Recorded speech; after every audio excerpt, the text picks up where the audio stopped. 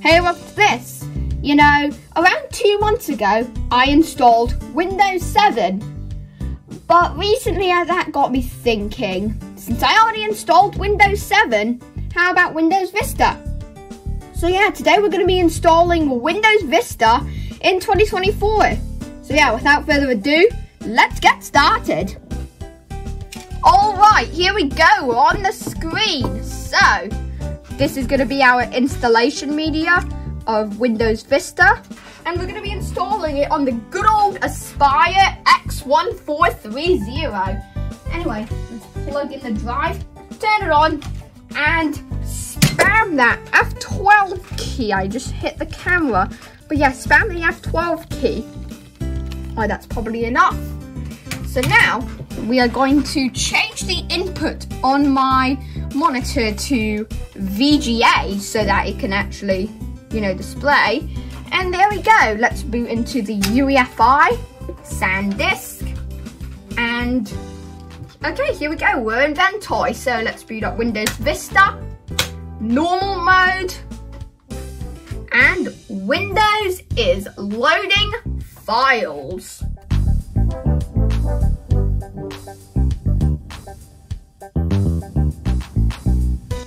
Alright, here we go, we're in the installer. So, language English, time and currency format UK, and yeah, that all looks good. Next, install now. Please wait. Alright, oh, here we go. Product key, no thank you. Alright, here we go. So let's pick Windows VISTA Ultimate. And yes, I've selected the additional Windows that I purchased, even though I did not purchase this. Next. Next. Oh, there we go. Yes, I accept the license. And custom. Custom. Okay, Windows cannot be installed to this hard disk space. Windows must be installed to a partition formatted as NTFS.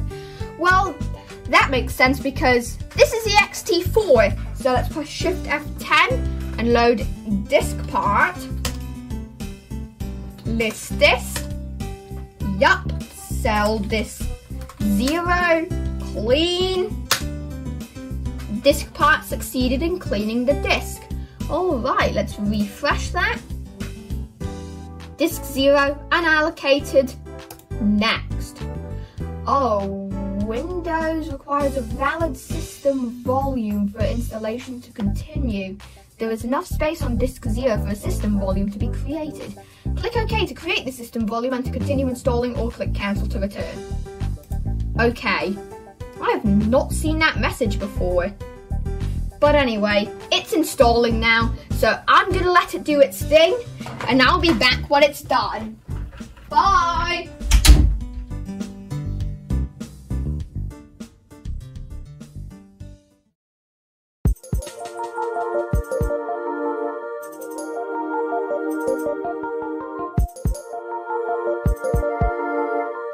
Alright, here we go. We're in the out-of-box experience. That took absolutely forever.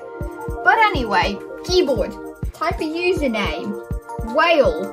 Flip caps lock got turned on. Whale. And let's go the cat. Next.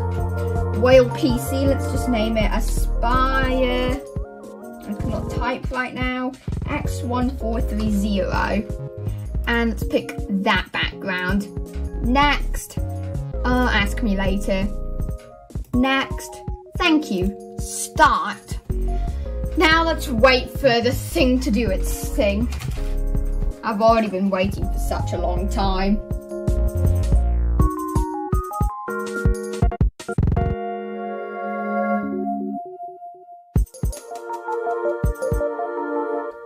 Alright. We are in. The resolution is horrible, and look at that. That's horrible. But we got VISTA completely running on this computer. But we still got to install drivers and close the sidebar. So we're going to, where is my USB stick? Alright, these are Windows 7 drivers. I don't think they'll work, but it's good to try.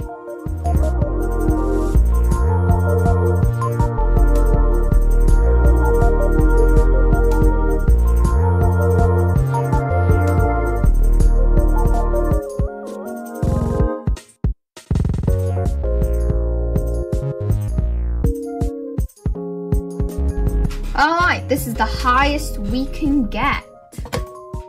Without graphics drivers, that is. And yeah, I think that's gonna be it for this video. I hope you enjoyed it. If you did, leave a like. If you have something to say, leave a comment. And if you want to see more, subscribe. And I'll see you guys in my next video. Bye! Alright, good news! I managed to get graphics drivers up and running. Yes, this is in full 1080p. And now we're going to see if I can get Aero working. Or it is an option. Let's click it, apply, and... oh my gosh! It's working! We got Aero working! Now that was my goal all along, to get Windows Aero working on Vista. So yeah guys, I'm calling this episode a win. If you enjoyed it, leave a like. If you have something to say, leave a comment. And if you want to see more, subscribe. And I'll see you guys in my next video. Bye!